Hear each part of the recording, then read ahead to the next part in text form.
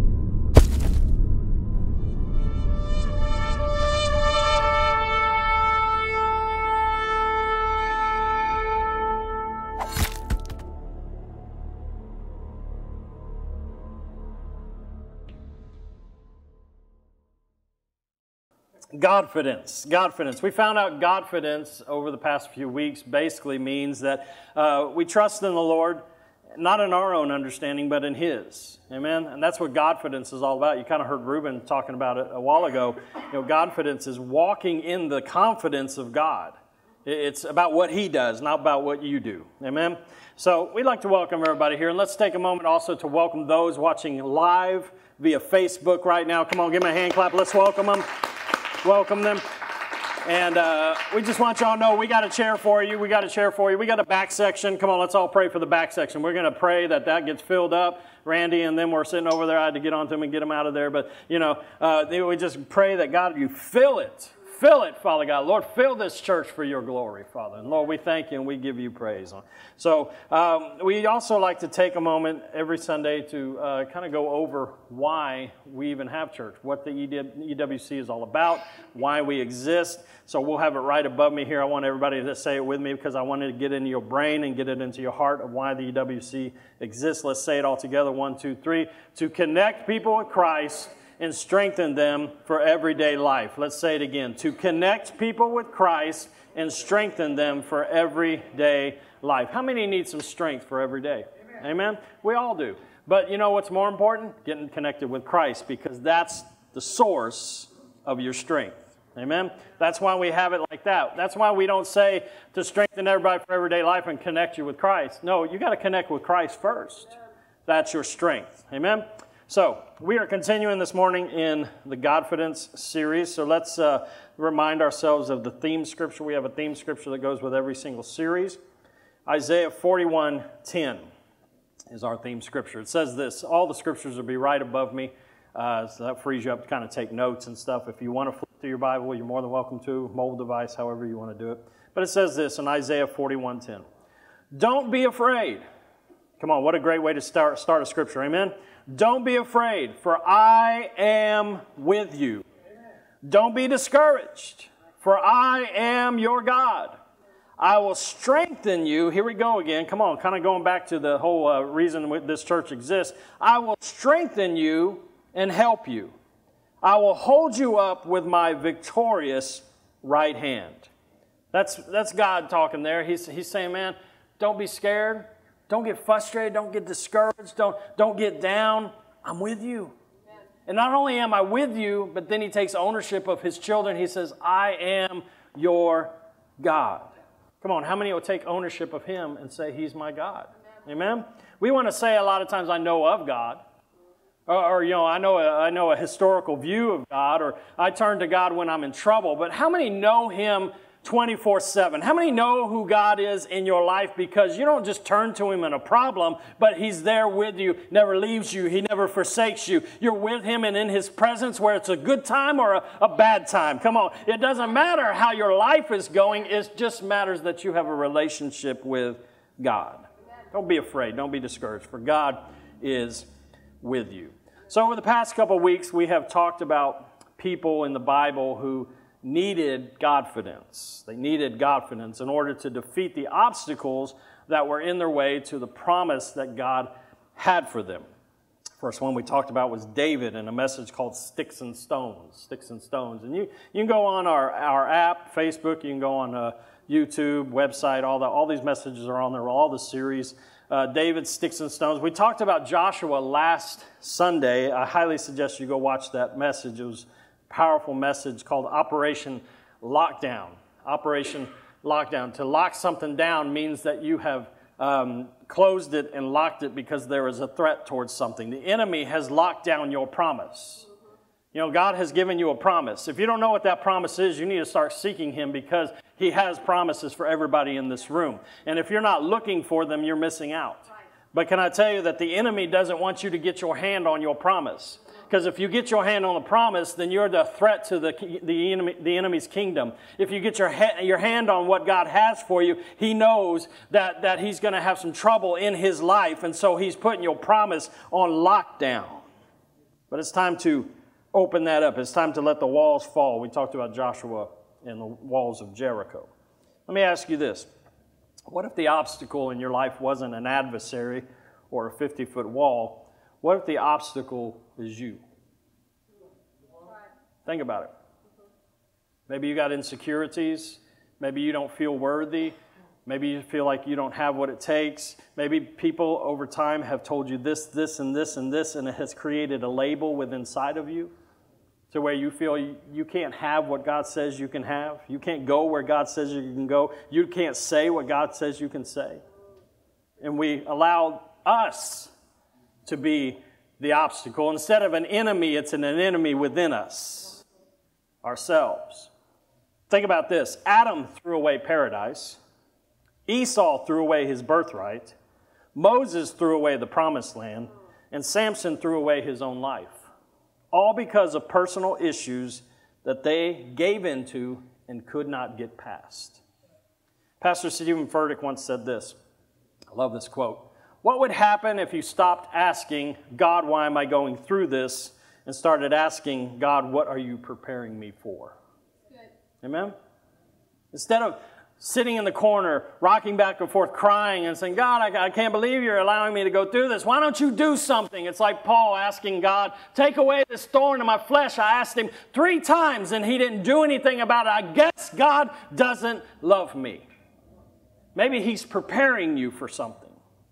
Maybe He's strengthening you. Maybe He's got you. Come on, y'all remember the Rocky movies? Come on, they had to train. They had to train in order to knock down their enemy. Maybe God is preparing you for something that you don't even see yet, that is around the corner, and you don't realize the strength it's going to take within you. That's right. But God does. God knows. And we get upset, and God, this is too hard for me. No. I'm building something within you because you don't know what's around the corner. Yeah. He's helping us. He's preparing us for something greater. Let's look at our main text this morning, found in the Old Testament, in the book of Chronicles, 1 Chronicles. It's mixed in with a genealogical, I never can say that word, record written by Ezra after the Babylonian exile of God's people. In fact, as you read this, you'll see that so-and-so begot so-and-so, begot so-and-so, begot so-and-so, begot so-and-so, begot so. It's really kind of boring if you think about it, as you're reading along. And most people will skip this chapter. But the amazing thing about this chapter is right in the middle, the author, Ezra, stops and God focuses in on one particular person. 1 Chronicles 4, 9 through 10. I'm going to read straight through it. There was a man named Jabez who was more honorable than any of his brothers. His mother named him Jabez because his birth had been so painful.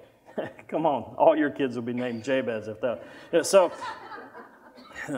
he was the one who prayed to the God of Israel. And this is what he prayed. Oh, that you would bless me and expand my territory. Please be with me in all that I do and keep me from all trouble and pain. And then the great climax of that scripture. And God granted his request. This morning I want to look at the life of Jabez in a message called There's More Where That Came From.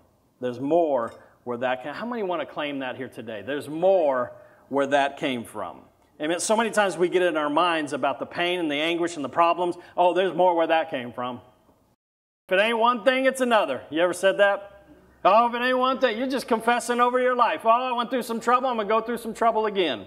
But how about the blessings of God, as Ruben was talking about? Come on, let's change our confession. Come on, that I know, oh, God has blessed me, and I know there's more where that came from. I know there's more where that came from. Now, at the same time, in just saying that, I want to give kind of a disclaimer to this message. This is not a name it and claim it, blab it, grab it type message. Okay? Now, what Ruben was talking about a while ago, he's right on, because he's talking about when you're asking for things, it's lining up with the will of God. Yeah. Amen? There is a teaching that has been going around for years that if you just say it, you can have it. But what if it's not in God's will for your life? See, it's not about just saying something. It's about falling in line with what God has for you. Amen? And so it's all about having a relationship with God and realizing His will and His plan for your life. I was just speaking at a youth rally this past Friday, and man, I had sinus, I had allergies going up. Mocos was flying everywhere. You know, people thought it was anointing oil. No, it was just, yeah, just put it on, put it on. And so, but I was praying. I mean, I was speaking, and we were talking about Jeremiah 29:11. Come on, that I know the plans I have for you. That's God talking. I know the plans I have for you. And so, if He knows, then shouldn't He be the one we ask? Yeah. That God, is this line up with your will? How do you know it lines up with His will? Because He'll bring it, and He'll bring it, and He'll bring it, and there's more where that came from, and He'll bring it, and He'll bring it, and He'll just keep loading it on as long as you're in line with His will. Yes. In fact, I wrote this down. The blessings of God are not based upon your wishes, but they are granted according to His will. Yeah. God is not a genie in a lamp. Rub Him the right way and He'll give you what you want. Can I tell you that you're crying and you're just dismay and all that? You cannot bring God down to your level. Yeah. We can't cry and get His sympathy. He knows what's best for us. He knows what we need and what we don't need. He knows when to give what you've been asking for, and He knows when to hold it back. Come on, I feel the spirit of Garth Brooks. Come on, sometimes the best prayers are unanswered prayers. Amen? It's not based on your wishes. So don't get mad when God says no. Be glad because He's doing what's best for you. Well, I ain't got a man. Maybe you don't need that man. Come on. Maybe you haven't got it straight with this man yet. Oh, I'm stepping on singles' toes. Sorry. This ain't a singles conference. 2 Chronicles 7:14 says, if my people who are called by my name, and will humble themselves and pray, and seek my face, and turn from their wicked ways, then, that's a powerful word, then I will hear from heaven, and I will forgive their sin, and I will heal their land. What people just want to hear is that last part, that God will hear from heaven, forgive my sin, and heal my land. But nobody wants to talk about the first part. If my people who are called by my name will humble themselves. There's humility involved. They'll humble themselves, pray and seek my face, and turn from their wicked ways. Come on, we think the word repent just means I didn't do it for a week. When repent means to put it behind you, put your back to it, and go forward with God.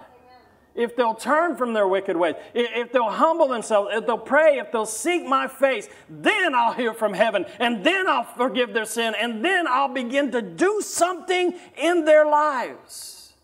There is conditions. It's not just about, God, will you do this and will you do that? God's saying, but will you do this and will you do that? We want God on our own terms. God wants to bless us. God wants to pour it out on us. God wants to open up the nozzle, just take the top off and just let it pour. But we allow ourselves to get in the way and hold up the blessings of God. So you might be asking yourself, well, Jabez, who's Jabez? You don't even hear about him in the Bible. It's just that little quote. Begat, begat, begat. Oh, Jabez. What's so special about him? What's so special about Jabez? Why did Jabez get his request granted? And I've been praying for 15 years, 10 years, 5 years, 20 years, and it hasn't happened in my life. What was so special about Jabez? Well, let me tell you what was so special about Jabez in case you missed it within the scripture that I read a while ago. Number one, Jabez was honorable with his lifestyle. He was honorable with his lifestyle. 1 Chronicles 4:9 says, we'll kind of break down the scripture in Chronicles. It says, there was a man named Jabez who was more honorable than any of his brothers. Now look at this next part. His mother named him Jabez because his birth had been so painful. So we have two situations here that are trying to work against Jabez. First, he has peer pressure. First, he has society. He has people living a certain way that can tempt him, that can pull him and take him in another direction, because how many know that you want to be loved and you want to be liked? Yeah. Come on, that was weak, because you know you're on Facebook and you're all sad because you got 1 like of your post and everybody else got 50. We want to be loved. We want to be liked because a heart is better than a thumbs up, right? Right? Oh, man, that's all they gave me. They just liked it. They should have loved it. Might as well put that. I wanted that. And so Jabez, man, he's being pulled in different directions of his family, of his friends. But the Bible says he was more honorable than his brothers. How close does that get? It's one thing about friends, it's one thing about your coworkers, but when it comes down to family, are you going to let them persuade you to go in the wrong direction? Are you going to persuade them to make your life less honorable, to live how they live and do this and do that? No. It says that he lived more honorably than his brothers. In other words, everything that meant the world to him did not sway him from his lifestyle for God. He lived more honorable. And then it says his mother named him Jabez because of his birth. Now we got to remember, names back then meant something. And people knew what these names meant. Oh, this is my son Jabez. You're a pain. Yeah, they knew. And people come, stupid names these days. Stupid names. They don't mean anything. But back then it meant something. In fact, people weren't named back then for maybe a month, weeks. It depended, because they wanted to see how the child's personality was and see how the child was. If you notice, when Jesus was born, Jesus wasn't named Jesus right on the spot. It's when he went to the temple, they said they named him Jesus. Now, God had already established his name, and that's what it had been, but it was culture. That was the way they did it. And so Jabez had a label on him for life. That basically meant he will live out in pain. He will have problems and he will have issues. But can I tell you that Jabez did not walk in the label. He did not walk in what other people saw him as. He didn't walk in what the past had labeled him as. And he wasn't going to go into the future of what the past had labeled him as. He said, I'm going to break the chains of all this. Those that surround me will not detour me. And my past will not define me. I will go forward. He was an honorable man. Are you honorable? Is your lifestyle honorable? Do you allow the world to sway you and detour you and go off in other directions? We talked about last Sunday how you can't live for God on your terms. I'll live for God one day and I'll do it God's way the next day. I'll do it my way and then God's way. My way, God's way. No, God says, I need you to do it my way every day. If you want my blessings, if you want the life that I have for you, because I know the plans I have for you, says the Lord, if you want that, I need you to continue in my ways. Be honorable in your lifestyle. I wrote this down. Before you ask for what you expect from Him, first be obedient to what He expects of you. Amen? I didn't get a lot of amens there. Come on. Y'all still reading it? Let me read it again. Before you ask for what you expect from Him, oh, God, please, I want this, I want that, I want that. First, be obedient to what He expects of you. See, we want what we want, but we don't want to do what God tells us to do. I love those little memes that are on Facebook right now of the woman that's like, and then the cat is like, You know what I'm talking? I don't know where in the world that came from, but y'all can explain it to me later because I'm so stupid. But, I love the one that she says, I want to preach the gospel. And the cat's like, you don't even tithe. I love that. Because it's so true. Because we first have to do what he expects. See, people think tithe is a pastor thing. Well, pastor just wants money in the church. No, it's a Bible thing. It's a Bible thing. It says, give, and it shall be given unto you. It says, put in the storehouse so God can have something to bless. If you don't have a storehouse, God's got nothing to bless. It's a God thing. But so many of us, I want to do the big things. I want to do the big things. But we haven't even gotten to the place of settling with the little things. Do what he expects. And then he'll do what you expect of him. And we have this attitude of, but life is hard. Oh, temptation's great. And sin is fun. That's our mentality a lot of times. It's so hard, but Pastor, you don't understand. I live in this world just like you do. I go through the same issues. I go through the same problems. I go through the same temptations. I go through the same stuff that you do. But we have to realize that, man, there is a God that wants to take us further. There's a God that wants to take us higher. There's a God that wants to bless you. He wants to keep blessing you. But if we go in different directions, how can we expect God to do in our lives as we want him to? Hebrews 4:14 says this, so then, since we have a great high priest who has entered heaven, Jesus, the Son of God, let us hold firmly to what we believe. This high priest of ours understands our weaknesses, for he faced all of the same testings we do. Yet he did not sin. So let us come boldly. Come on, we got anybody in here with some confidence? Come on, let us go boldly to the throne of our gracious God. There we will receive his mercy, and we will find grace to help us when we need it most. And I know you're looking at the scripture and say, well, it was Jesus. Of course he didn't sin. He had the same everything that we did. He had the same desires, he just did not give in to the flesh. I told my son a while back, he's 15, but I told this a while back, but probably it's more applicable for him now because of the temptations that can come his way. I said, son, you don't have to do things that your friends want to. You don't have to do things that the world tries to push on you. And I said, look, I'll give you an example because I'm going to be an example to you. I'm going to show you. I'm not saying I'm perfect, but I can tell you that by this, I said, I've never had alcohol. I don't know what it tastes like. I don't know what a beer tastes like. I don't know what liquor tastes like. I don't know what drugs do to you. All I know is that Benadryl really knocks me out. But, there's just things I've never done. I said, so let my life be a testimony to you that you can say no. It is possible. And you can live a great life. You can even live a greater life because you never touched that stuff. And so it is possible. That's what they're saying about Jesus. He didn't give in to sin. Now, I'm not comparing myself to Jesus. I'm just saying there's some things that I've never gone through and never experienced. And so we can learn from this that Jesus didn't give in to certain things. And so we can go in the direction that God has for us. Even if you did do those things, even if you are living in sin, even if you do have things in your life that keep dragging you down, you can get up and you can brush it off and God can forgive you and you can go forward and the blessings can continue to fall on your life and there's more where that came from. Amen? Jabez was honorable, but also we got to understand that Jabez was faithful. He was faithful with what he already had. See, we look at Jabez a lot of times and we think, oh, poor Jabez. He hurt his mom, when he was born. She went through a lot of suffering, blah, blah, blah. It wasn't his fault.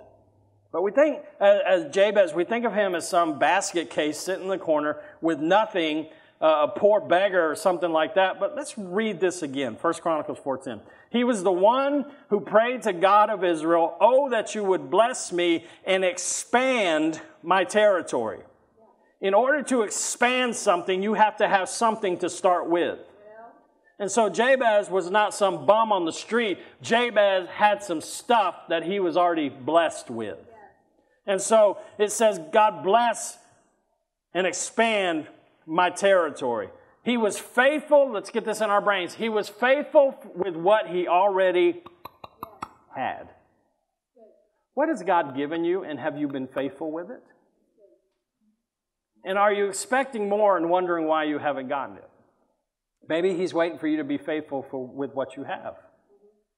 But I love the way that Scripture starts. He was the one who prayed to God of Israel. He was the one who prayed. He was the one. What are you known for in the Chronicles of Heaven for doing? Jabez was known as the one who prayed to God. What have you done? What have you done that heaven screams it out? That heaven says, oh my gosh, look at that one. Oh, look what they're doing at this moment. Look how they're being faithful and look how they're being honorable. Fill in the blank. You are the one who did what? Is heaven rejoicing about it? Or is heaven praying over it? God, please do something in their life. God, please get that out of their life. Or are they celebrating? Oh, look. Has heaven's spotlight stopped in the middle of a genealogy and said, look at you? Whew. Is heaven that impressed that they would stop in the middle of a chapter over your life? That you would bless me and that you would expand my territory. Take what I already have that I've been faithful with and blow it up. Blow it up. What do you believe in God to blow up? What do you believe in God to extend? Take care of what you have. Take care of what He's already blessed you with. Then He knows that He can give you more. See, we thought Spider-Man said that. With great power comes great responsibility. No, it was there in the Scripture. It said, with little, you get more. With what you've been blessed with, if you take care of it, if you mold it, if you shape it, if you take care of it, if you, like a flower, you're mixing up the dirt and you're giving it the fertilizer, feeding it, doing everything it needs, it will blossom. And it'll turn into something greater. I love what a quote from Mother Teresa said this: God has not called me to be successful. He has called me to be faithful. I love that. Because you know what? With faithfulness comes success. When you're faithful in something, God will do something in you. Luke 16:10 says this. Is this making sense to anybody? Does this help anybody? Y'all on Benadryl too? Y'all asleep? Luke 16:10. If you are faithful in little things, you will be faithful in large ones. Come on, this is a Spider-Man quote. But if you are dishonest in little things, you won't be honest with greater responsibilities. That's what Luke was saying. Be faithful in the little things. The little jobs pastor gives you. Come on. Come on, because it doesn't all start here. Amen? It doesn't all start here. Can you go take care of the kids?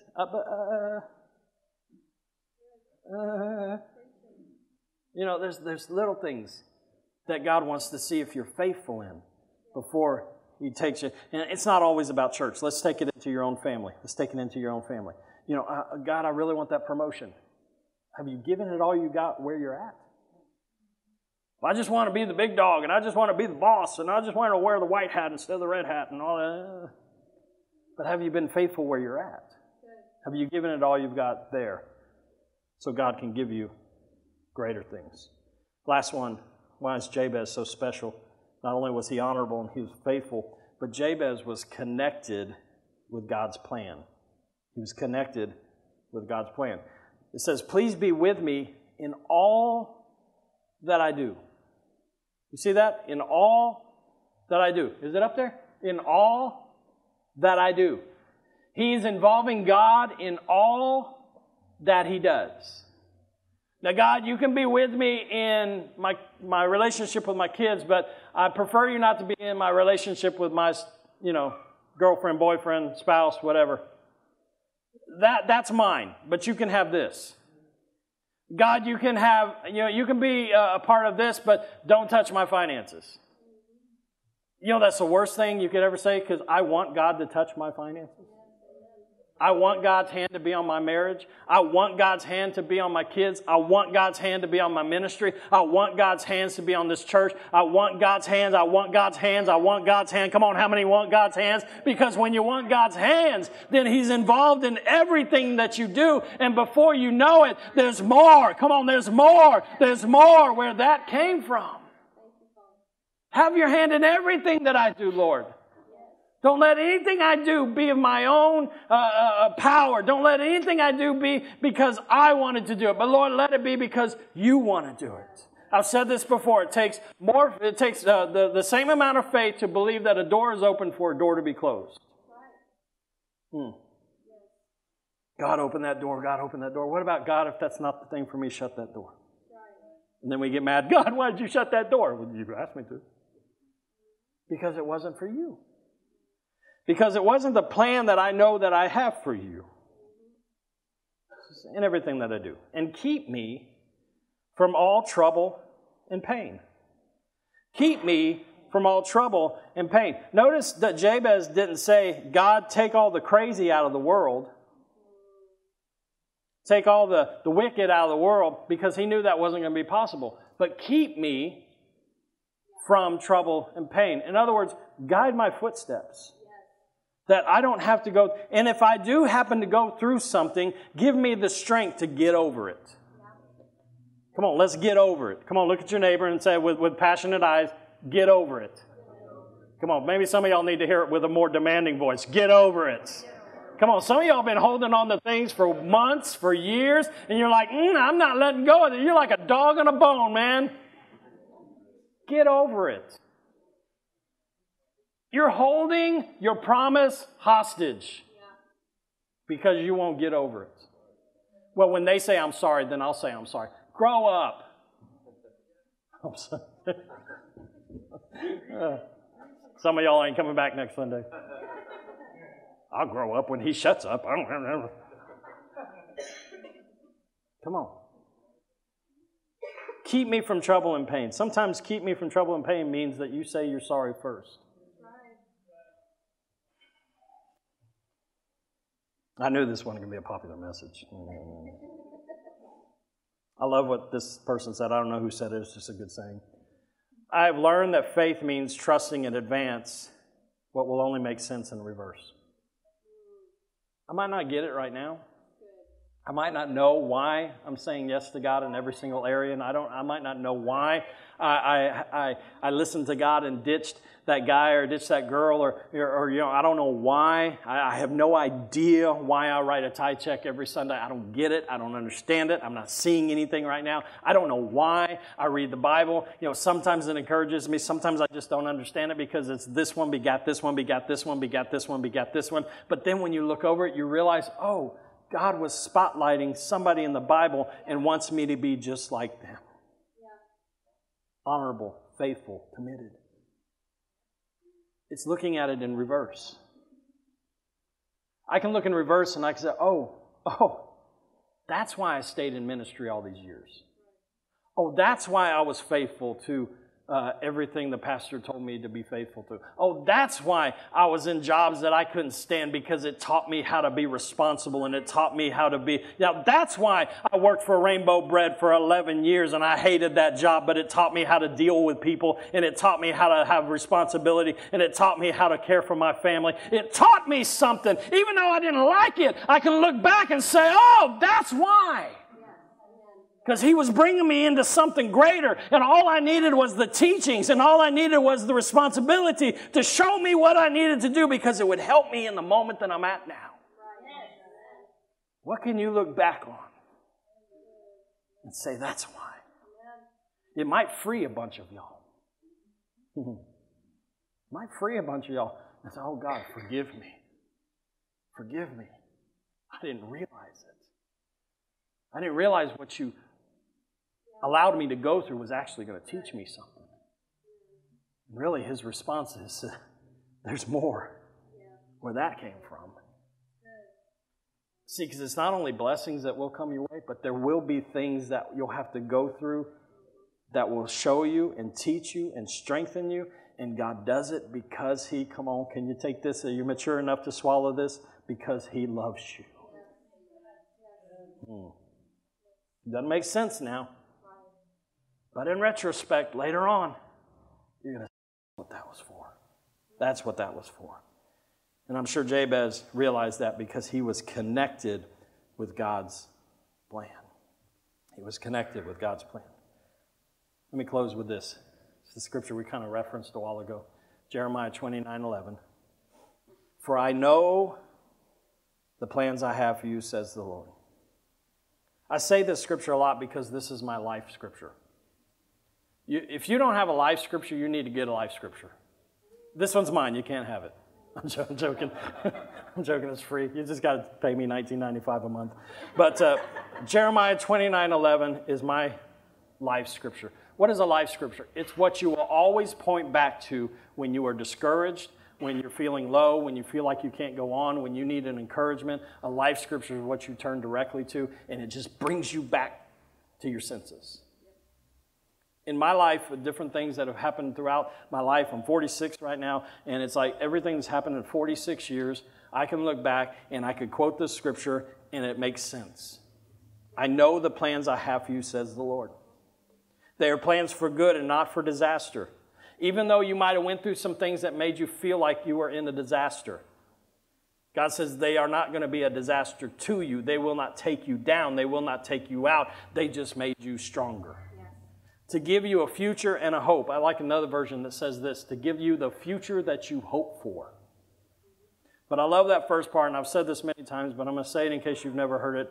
For I know. That word know, if you look it up in the scriptures, it will talk about how know means that God has already seen you walking in His plan. He's already seen you. He's already visualized you.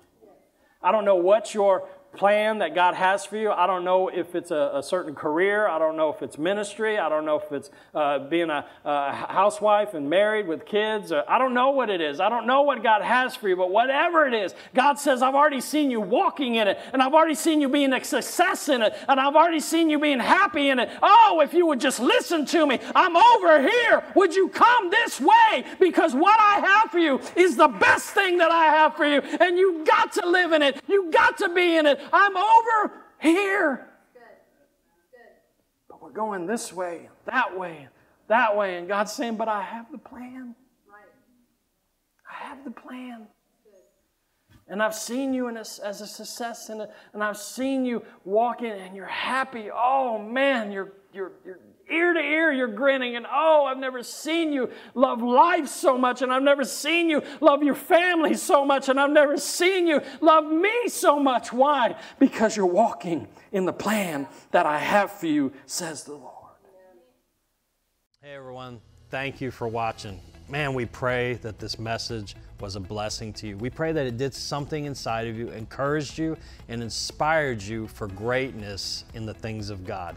If you're ever in the Corpus Christi area, come check us out at the EWC. We're located at 6801 Weber Road. And if you feel like God is calling you to be a blessing to this ministry, go on our website, theexchangewc.org. There'll be some instructions on there to help you out.